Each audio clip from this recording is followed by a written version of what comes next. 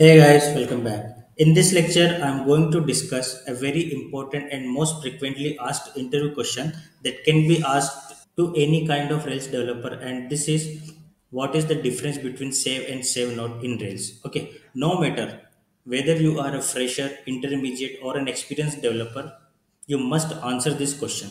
So save and save not both are used to save the record into database, and both works the same if no validation exists or all validation passed. Okay, the difference comes when validation for an active record model exists and any of the validation get failed. Okay, if validation failed, then using save will roll back the DB transaction and return the error messages for failed validations. But while using save not or save with bank operator and validation failed, then you will get the DB transaction rollback as well, just like the save method. But rather than having the error messages for failed validations, you will get an active record invalid exception. Okay, let me show you this through some example. So here you can see that I am at a application in my system. So when I click on the create new event, you will see a form for creating a record for event model. Okay. Now let me show you the controller of event, and you can see that in the create action I have used at the rate event.save. Okay, so now if I submit the form without providing any detail, okay, and let me show you that what validations I have in my event model. Okay, so I have these validations in my event model. Validates name, started, ended, event type, meeting place, and presence true. So all these attributes must be present for creating an event successfully into the database. Okay. So just to save this. Okay.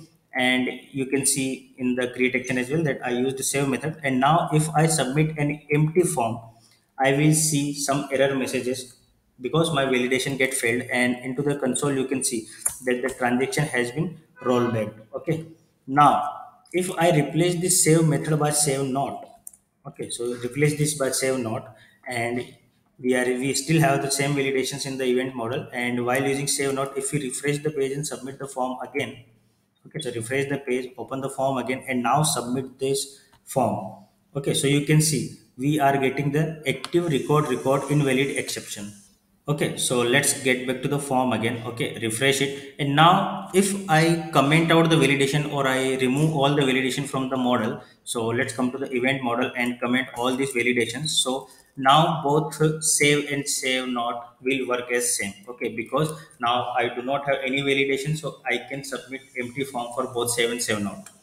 Let me submit an empty form now. So here you can see that I still have the save node in the controller, but I commented all the validations from the event model. So let's submit this empty form. Okay, and you will see that event has been created successfully, an empty event has been created. Okay, and here you can see the transaction into the console. Now let's switch to the event model again, sorry, event controller again, and remove this bang operator and just use the event.save.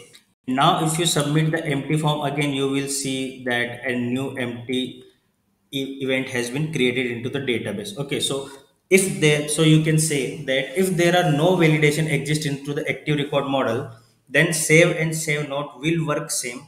Okay, but if there are validation present and any of the validation get failed, then save not will raise the active record invalid exception.